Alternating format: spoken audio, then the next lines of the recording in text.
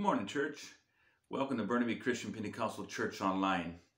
Today we are continuing our series on moving forward, and we're in part 6, and I've entitled this lesson, Bloom in Babylon. We're going to take a look at the character of Daniel in the Bible. Daniel, of course, one of the great prophets in the Old Testament, and he was an interesting character and a tremendous example for you and I, because Daniel was one that was caught up in a negative situation that really had nothing to do with his own character. He was a victim, if you will, to war. And we're going to take a look at what happened here in the book of Daniel, chapter 1, and we're going to read this entire chapter. It's not very long, but let's see what took place in the times of the nation of Israel. It says, in the 3rd year of the reign of Jehoiakim, king of Judah, Nebuchadnezzar, king of Babylon, came to Jerusalem and besieged it.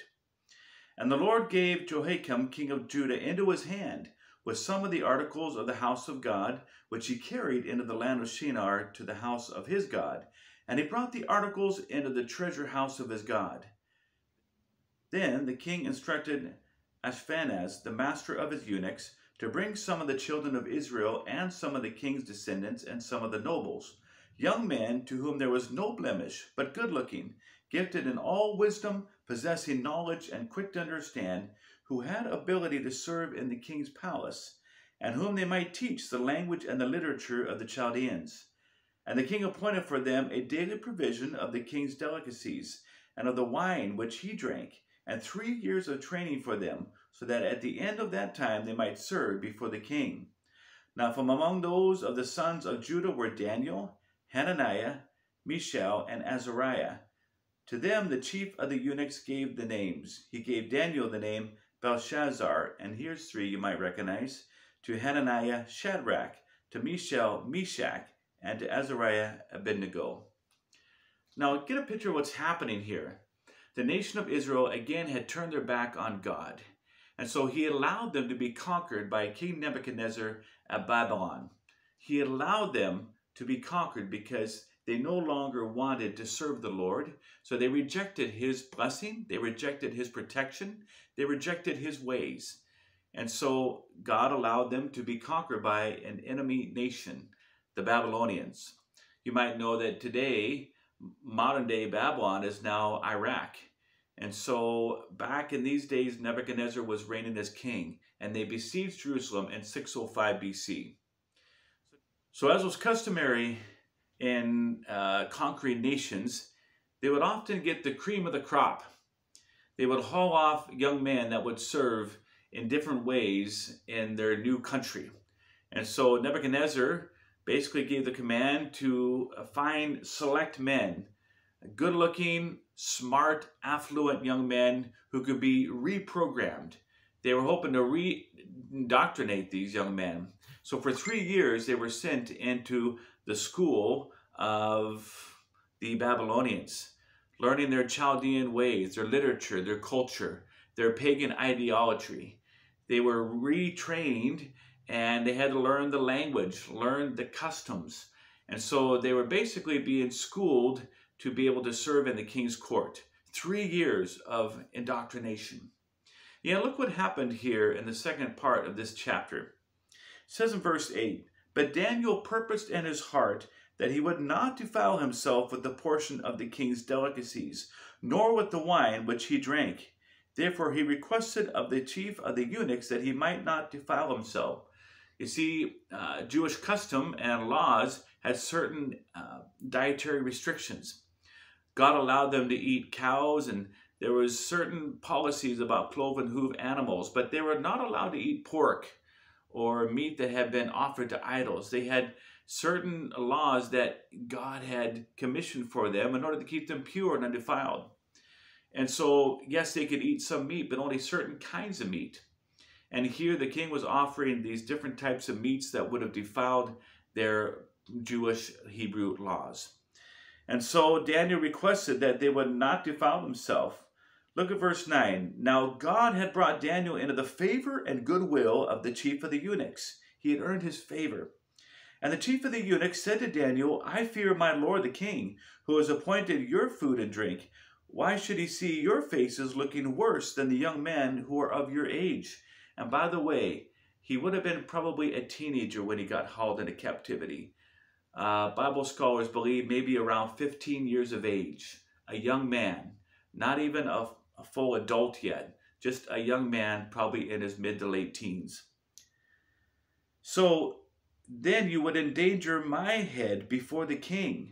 So Daniel said to the steward, whom the chief of the eunuchs had set over Daniel, Hananiah, Mishael, and Azariah, please test your servants for 10 days, and let them give us vegetables to eat and water to drink. Then let our appearance be examined before you, and the appearance of the young men who eat the portion of the king's delicacies. And as you see fit, so deal with your servants. So he consented with them in this matter, and tested them 10 days.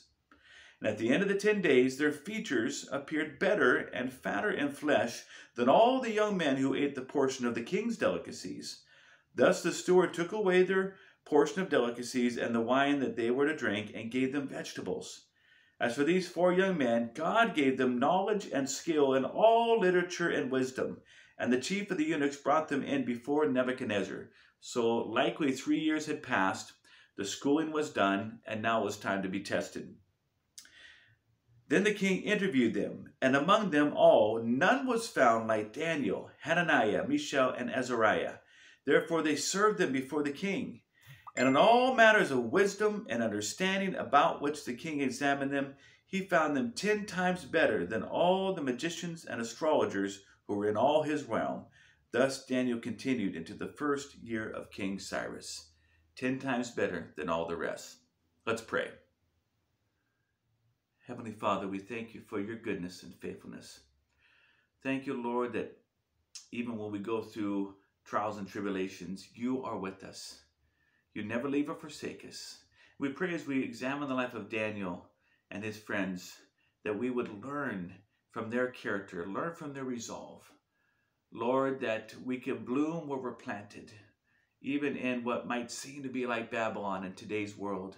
Jesus, you are alive and well. Your church is alive and well, and you are building your church. Forgive us, we pray, dear Lord, for all of our mistakes. Cleanse us from all sin. We pray that you would fill us up now fresh and new with a fresh touch of your Holy Spirit, and that you would speak to our hearts. Help us to learn and grow and become more like you. In Jesus' name, amen. So this awesome passage of Scripture has some really key lessons for us. And number one I want to say is this. Remember who you are, children of God.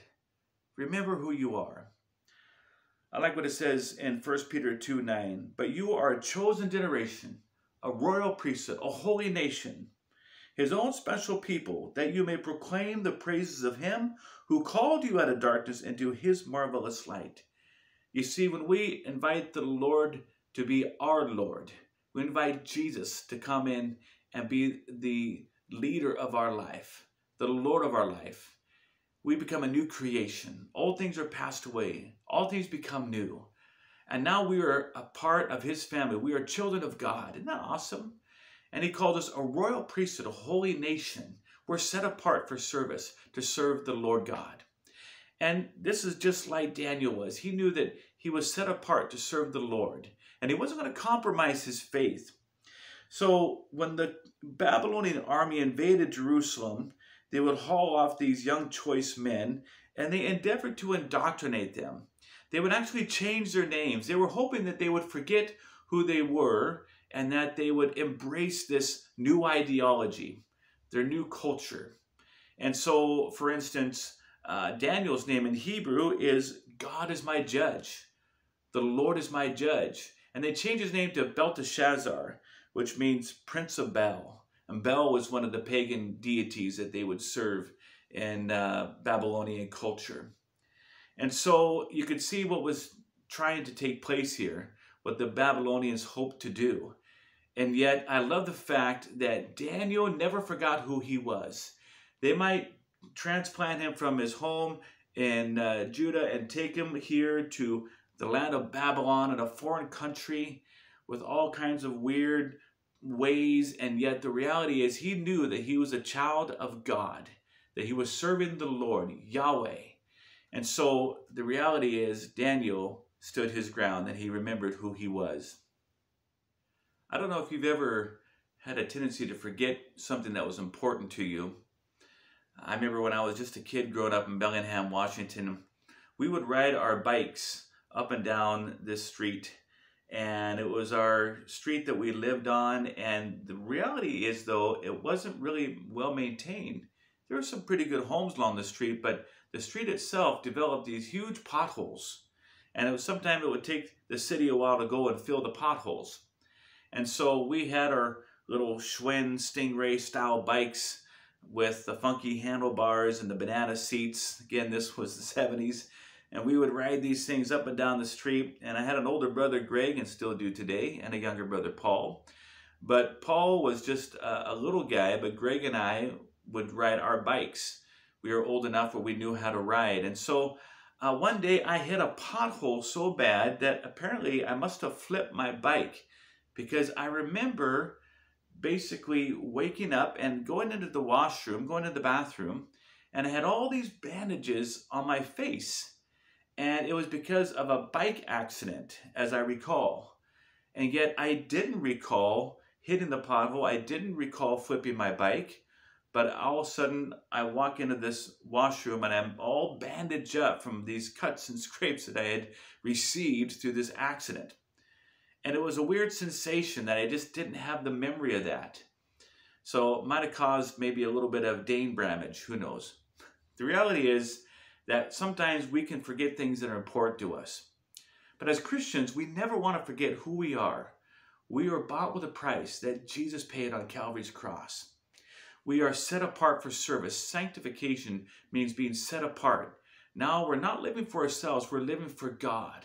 We're living for Jesus Christ each and every day. And he guides and directs us by his Holy Spirit. And he leads us through his word. We have a mission, we have a mandate to go and make disciples of all creation, of all nations. And so we are serving the Lord. We never want to forget that our identity is no longer in ourselves. Our identity is in Christ. We have a high calling and we have a higher purpose to live for. And I love the fact that Daniel, Hananiah, Mishael, and Azariah, they purposed in their hearts to remain loyal to the Lord. They purposed in their heart. This took decision. This took an intentional act. This took resolve, determination. They were determined that they weren't going to compromise their faith, but they're going to live faithful to the Lord God. And isn't that what he's calling us to do today? Number 2 this morning. Remember to honor those in authority who represent Jesus well. Now, in our current world and our current situation, going through a global pandemic, there's a lot of frustration at times with those in authority over us. And sometimes our natural inclination is to maybe try and rebel. Your inclination might be to push back. And certainly we keep our leaders held in accountability, especially our elected officials. They're elected for the people and by the people. They're elected to serve us. And there can be a tendency sometimes for that to get lost in translation. But the reality is, as Christians, we're called to honor those in authority over us, to honor those and to obey our local and regional and even our federal authorities. Yes, we are called to obey those that God has placed over us. This is what the Bible tells us in Romans 13:1. Let every soul be subject to the governing authorities, for there is no authority except from God, and the authorities that exist are appointed by God. In other words, the Lord is the one who allowed the people that are placed in authority over us to be in power, to have their position. And we will represent Jesus well when we're willing to respect and pray for and honor our authorities. Now, I know sometimes it might be hard to respect when there's decisions that are made, when there are policies that are made that we know are wrong, that go against our conscience, that go against what the Word of God says. So we don't always necessarily respect what they do, but we need to respect the office of those people.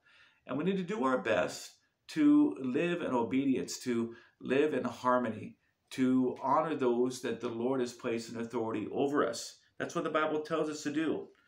Ultimately, we obey God first. We know that. Like Peter and John, and Acts chapter 4, when the Jewish leaders tried to pressure them to stop sharing about Jesus. And they said, is it better to obey God than man? You be the judge. But we can't stop but sharing our faith, because that's something that the Lord had commanded them to do. So, we know that ultimately God is the one that we obey first and foremost. But the Lord does tell us, instruct us to obey those that he has placed in authority over us. Let's lead by example. Let's lead as good citizens. Let's shine bright. And you know what? When you take a look at the life of Daniel, he had some choices to make. He could have been real obnoxious and push back and say, no way, we're not going to eat this, and maybe try to lead a revolt against the eunuchs that were placed in charge. And the eunuchs, they were people that had been basically altered physically to serve the king, and there would be then no threat of any kind of interplay with the concubines or the wives.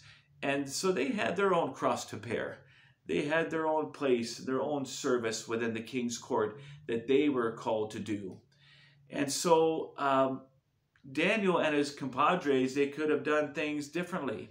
But what did they do? He went to the chief eunuch and he requested that they be given this special disposition, this special allowance to not eat these certain meats that would violate their Hebrew culture, but that they would be allowed to eat vegetables, basically a vegetarian diet.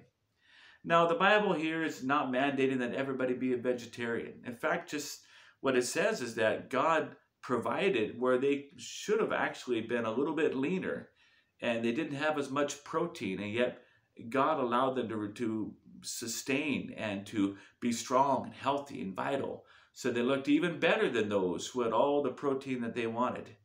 And so isn't that neat how God provided for them? Now, there is something to be said about a healthy diet.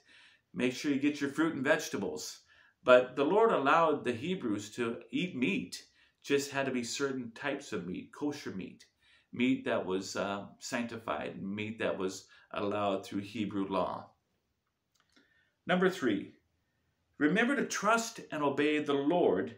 He will use you greatly. You see, this was difficult for Daniel and his friends, Hananiah, Mishael, and Azariah, to be able to follow through. And there's going to be another situation later where they were called Shadrach, Meshach, and Abednego. They refused to bow down to Nebuchadnezzar's idol. You might recall that story. And they were thrown into the fiery furnace. But God protected them and delivered them from that situation.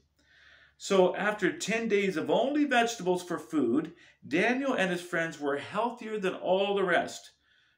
So God proved that those who serve the Lord are going to be in a better position, have more wisdom, have more strength, have more insight and understanding than those who embrace the world's ideology. God's ways are the best ways.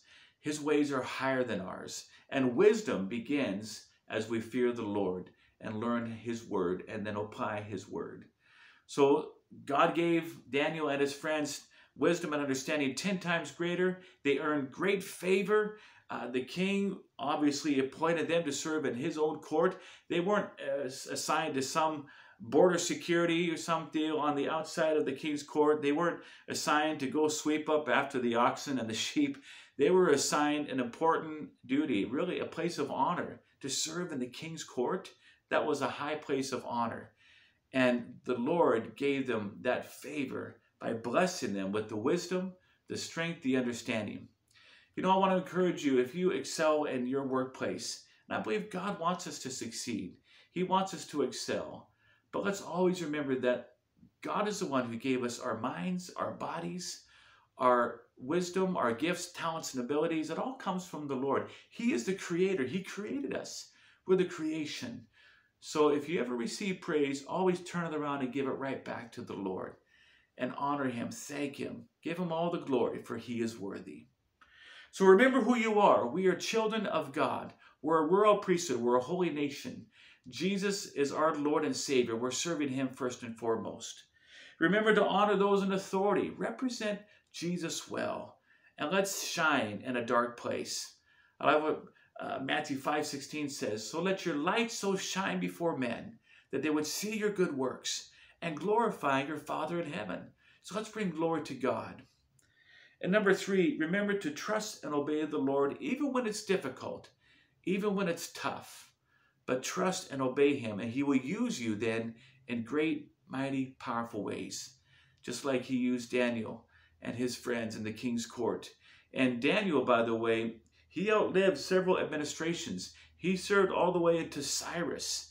And Cyrus is the one who issued the decree for the exiles to return to their homeland so that they could inhabit the land. And then Darius, of course, followed on with that. And they were able to rebuild their wall, rebuild the temple. The Lord used Cyrus and Darius to allow the children of Israel to one day return to the nation of Israel, to their homeland.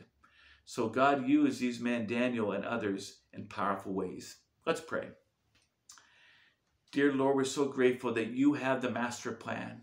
You tell us in Isaiah 46, you know the end from the beginning from the end, that your plan will stand. So you have a great master plan. Lord, we pray that we would fulfill our part in it, that as we serve you every day, dear Jesus, with our heart, soul, mind, and strength, keeping you first place in our life and serving you as Lord, that you would use us, we pray, oh God, in wonderful, powerful ways. Use us to be your hands and your feet and your voice. Help us to shine. Help us to do good works. Help us to pray and to honor those in authority over us. We might disagree with their decisions, but you are the one who has allowed them to be in that place, a position of authority. So we pray that you would help us to serve well, Lord, and we pray that you would use us as you at times allow us to have places of authority. Let us lead well, with wisdom, with love, with understanding. Lord, I pray that you would lead, guide, and direct all of us as your church. If there are needs, dear Jesus, please meet every need, physical, financial, spiritual, and emotional. Work on our lives, Lord. Supply every need fully and completely. And we give you the praise, honor, and glory. We thank you. We love you, Lord. In Jesus' wonderful name, we ask this in faith, believing. We thank you that you're going to do it. Amen. So glad you chose to connect with us again. If you need anything, please let us know. As a church, we are here for you. And as your pastor, I am here for you and praying for you. We love you in the Lord. And we look forward to great days ahead. Let's keep pressing forward in the good things that God has for us.